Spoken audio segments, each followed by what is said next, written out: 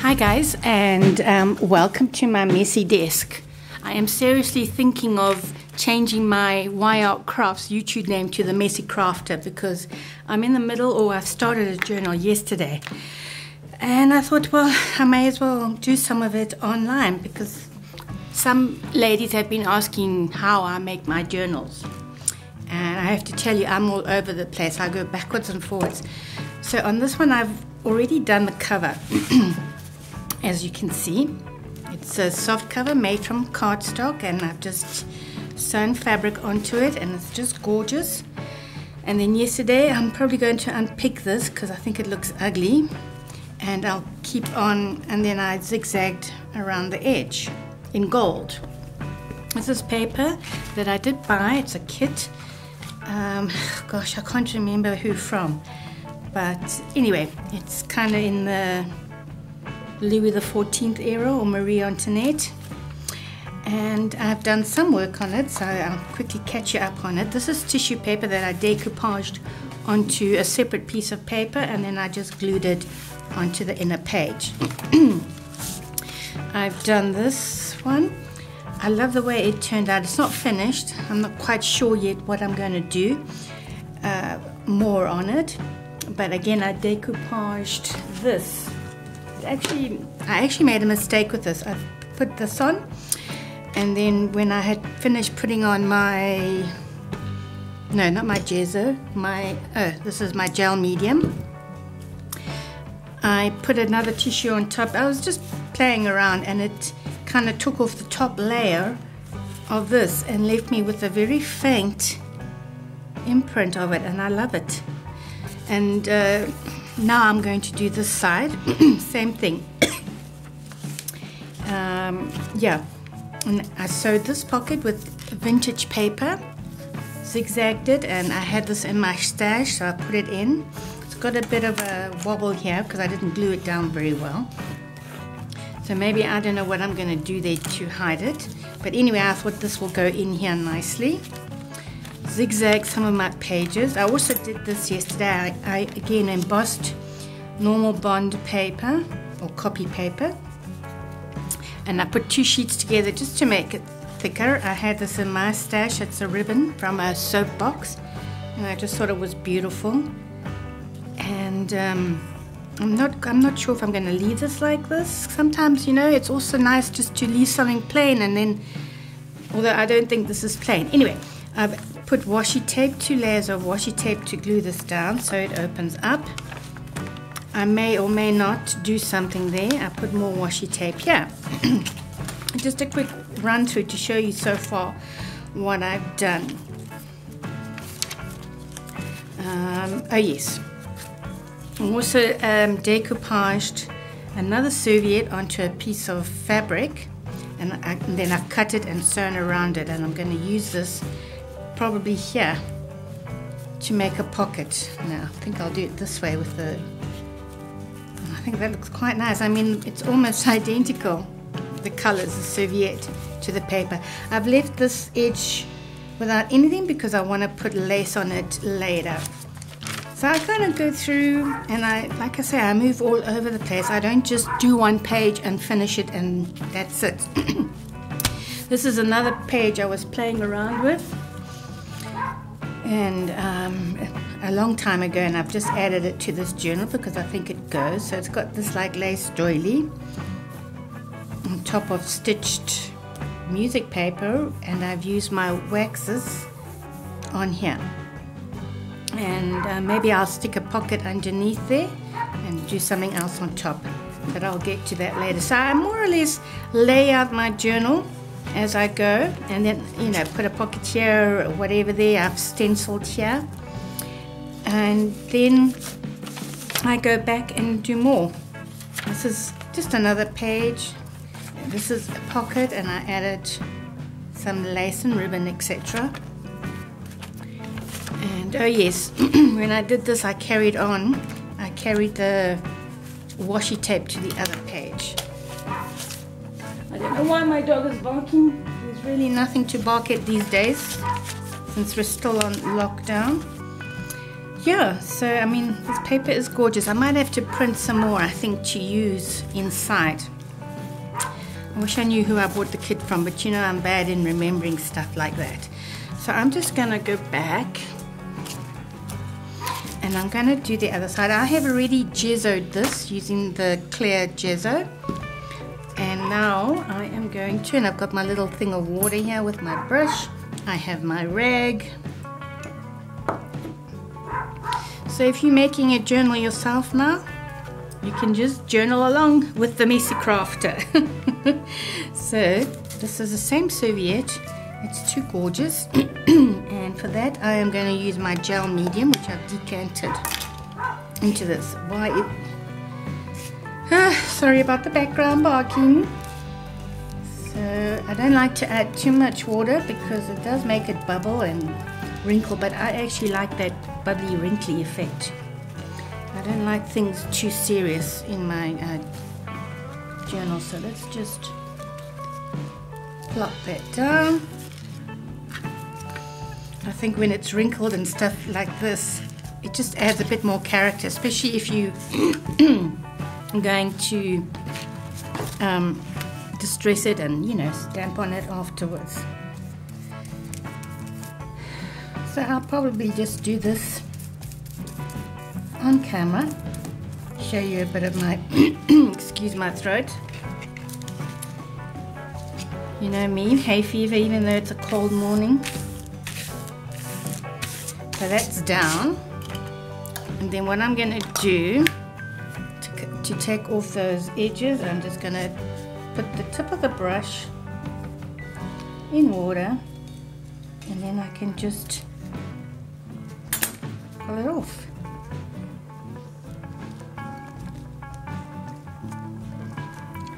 Like so.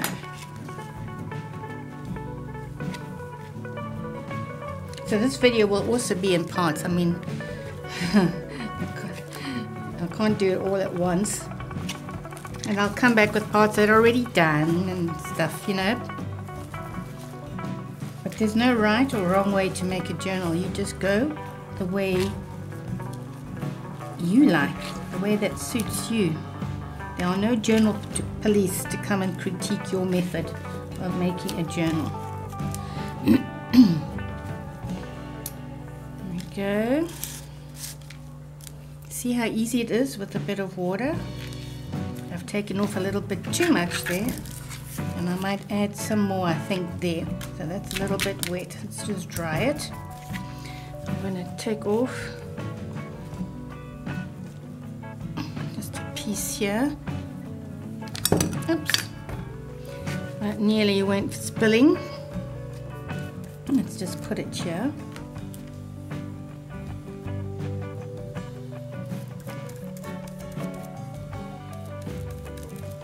I think I just want a tiny piece for there.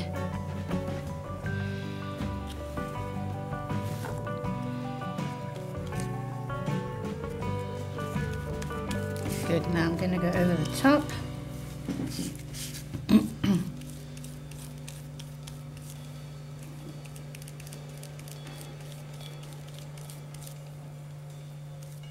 I normally do 2 coats when I do this. Dry the first one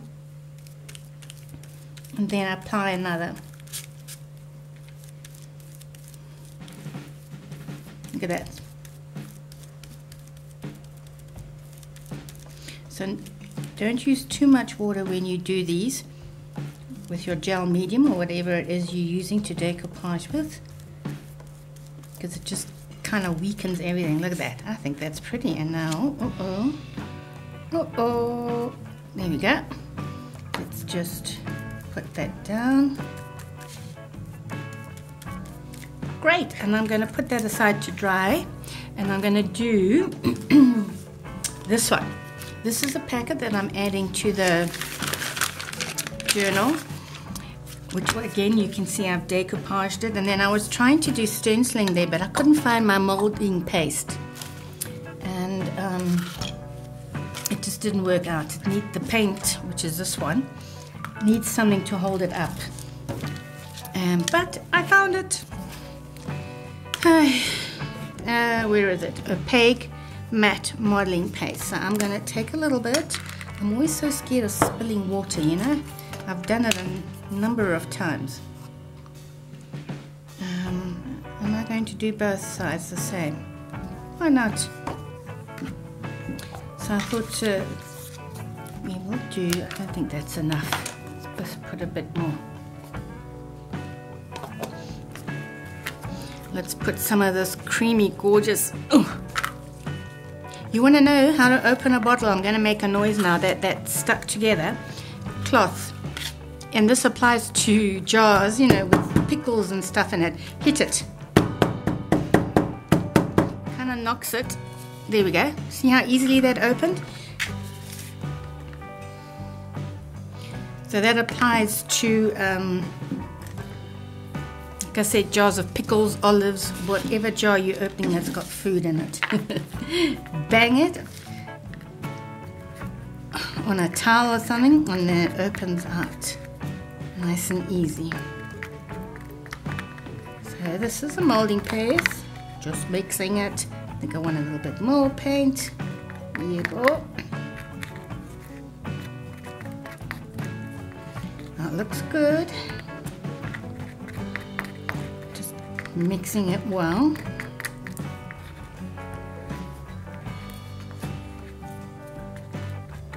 I've had this for a long time, this paste. I'm going to add a little bit more.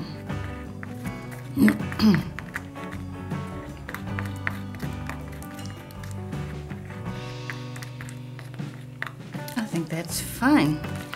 And now I don't need my brush for that. Let's just chop that. Let's see if I can do this nicely, because you know what? Sometimes it just doesn't work. I love this stencil. I actually have some to sell.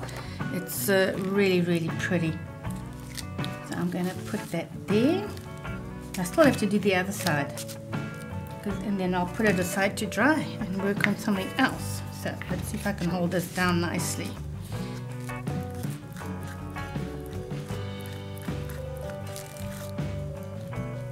See, I've already gone over the edge there, but it's okay. You can't get too serious.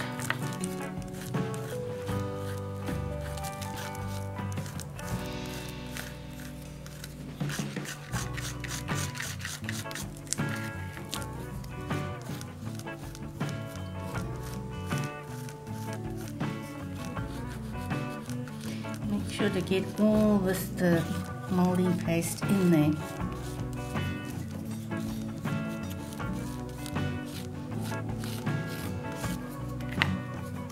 Anyway, after I had that fail with trying to stencil with this paint, I just wiped it off. You know, the paint just didn't hold at all.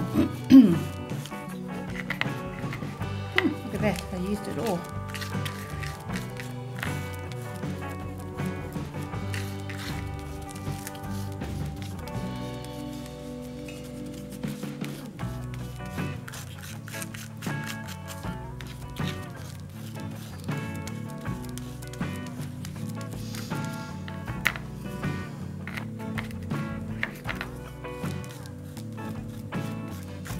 I just like to double check everything.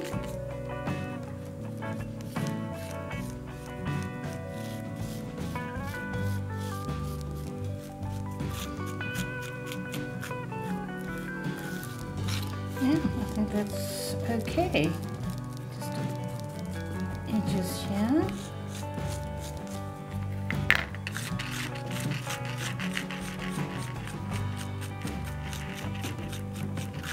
You know what, when they make these stencils, they should make these widths wider so you don't go over the edge. Of course, I could be more careful, but they really should give us some leeway with the plastic. Anyway, I think that should be okay. Let's take it off. Yeah, I messed it a little bit. Oh no, I didn't. It's the paint underneath that I kind of wiped off. So, yeah, it looks a bit smudgy, but it's okay. I think it still looks nice. And then I will do this edge, I think, too, later. Where's my little rag. I'm just going to wipe this because normally I would just go straight away and clean this. You know, in water. So I'll just give it a quick wipe. It actually even comes off fine when it's dry. What I do as well when I'm cleaning my stencils, I have one of those nail brushes. You know, it's soft bristles. And that's what I clean these with. It just makes it easier. So I'm not going to sit and dry this now. I'm just going to put it aside and let that dry. And this one, it's also still wet. It's a cold day today. My doors are closed, so I've got no air coming in. So remember, your bottle's stuck and you want to open it. Get a piece of cloth or a towel or something, bang it around, and it opens very easily. Might have to bang it a few times. Now, let's just, where's my water? Here, okay, and my brush. Let's put that in the water. Yes. And let's just get rid of my mess. Now you can see I've already put the ribbon on here. So where was that? So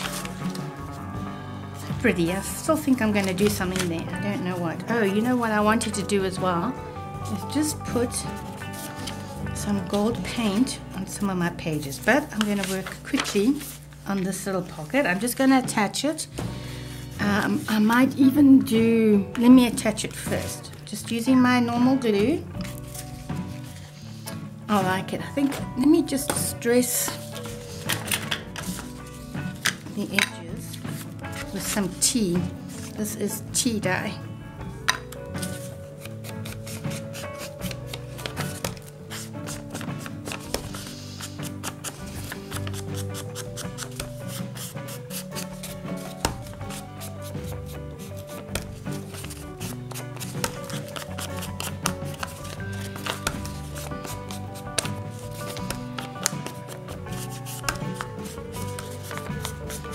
Might as well do the whole thing while I'm at it.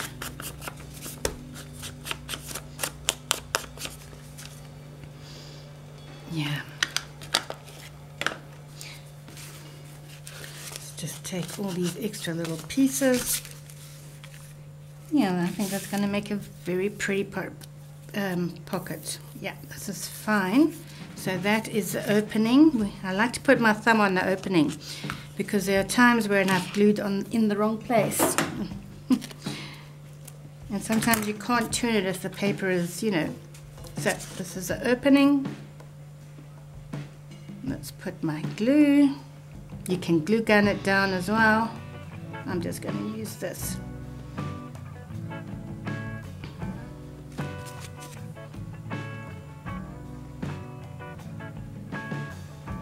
Okay. You can also use the double-sided tape, I suppose. I never use it for this. I use it mainly in mini albums. And just press it down.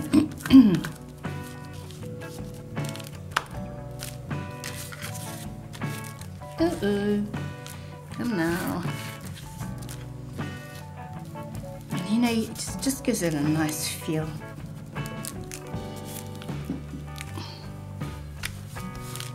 This is just an old sheet that I've cut up. When I'm talking old, I'm talking from my youth days, and that's a long time ago. The 70s. I grew up in the 70s, 60s and 70s. And no, I wasn't a hippie, I was too young. There we go. So now I have a lovely pocket, and then I will put this back.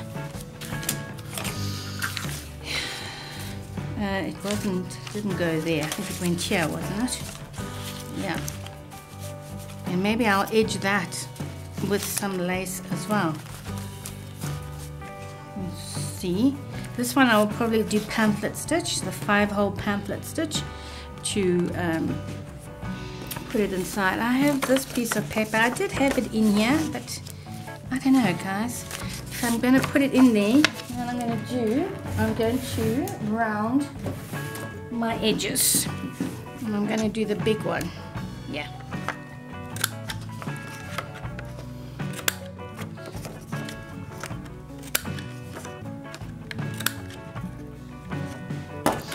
Yeah, I think so. Because you know, it's nice to have the different heights in here. And I think on this one I'm going to edge as well, but I'm using the darker one, the walnut stain.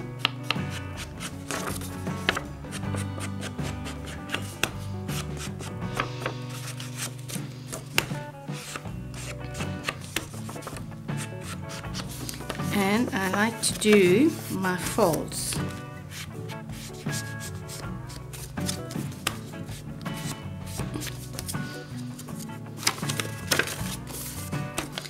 I might as well do the other side, huh? So that is going to go in there.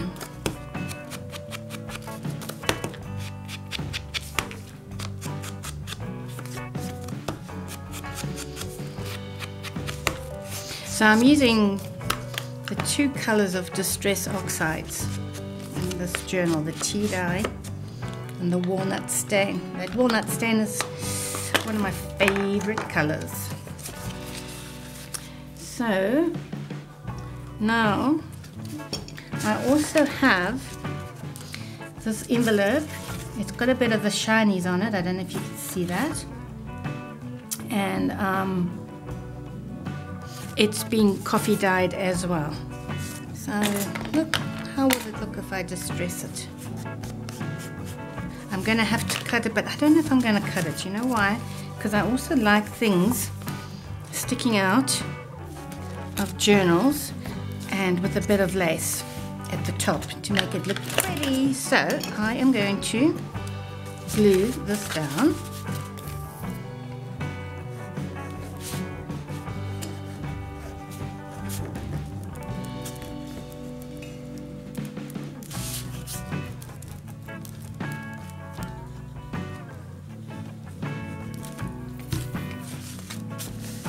Like so.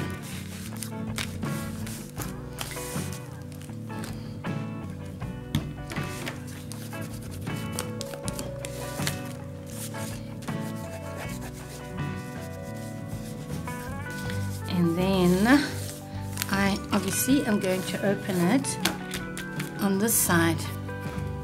I did have a letter opener, but my husband stole it. Let's put my material scissors out the way so I don't use it by accident. Now this is actually quite hard to tear. This is handmade paper. So yeah, it's better just to cut it. And then I'm going to rough up the edges. Oops.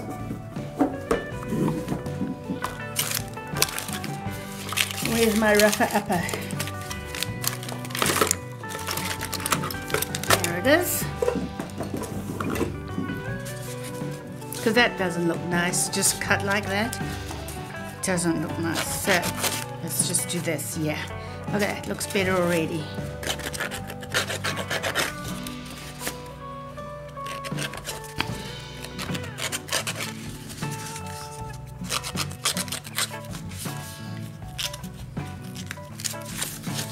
And the other side. I'll do one side and not the other.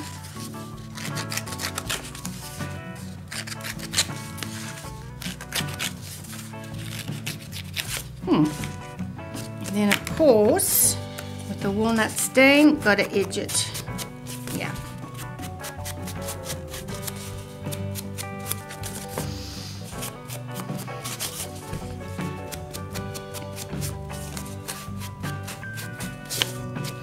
And then I should actually put this on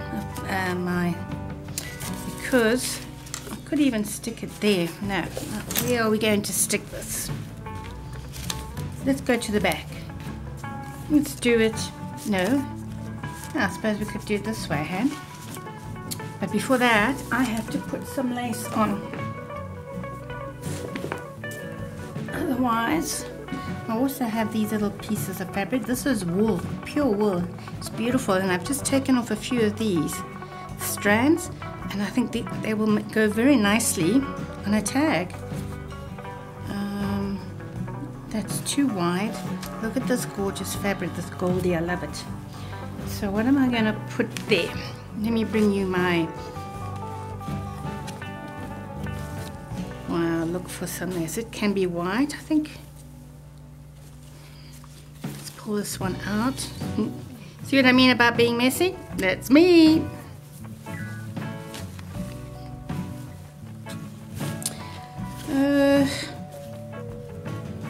Also have this, not much left as you can see, it's just too beautiful, but that I don't think will go well on the top, will it? What if I do this?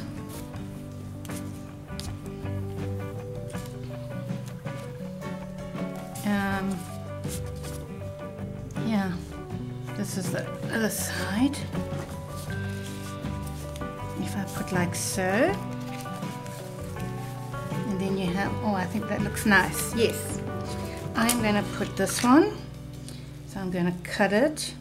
Actually, it doesn't even have to be exact. Let's do it with that away. And I'm going to put, it's so pretty, this one. It's wedding lace, of course, very pricey. Of course. I can also use this. This piece is,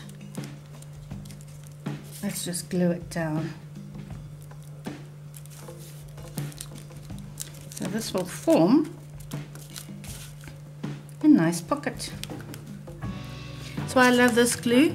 This is my Atlas Crafters glue that I use. So I finished that envelope, and here it is, completely different. So what I did, this is the envelope here. I glued this piece of paper onto it. Remember I showed you that sheet?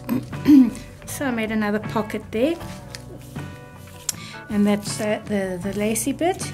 Then I made a pocket here as well with some of the fabric.